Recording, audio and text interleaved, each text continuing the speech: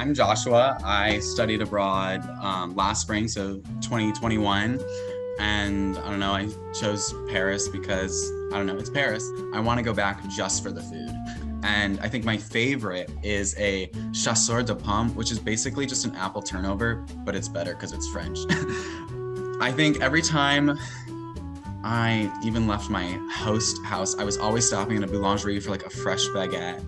And I was always eating on the street. That was like the most French that I could ever get, is just walking down the street and eating the baguette right out of the little bag that they give you. They just make it in a way that's like, it's delicious. They make everything amazing.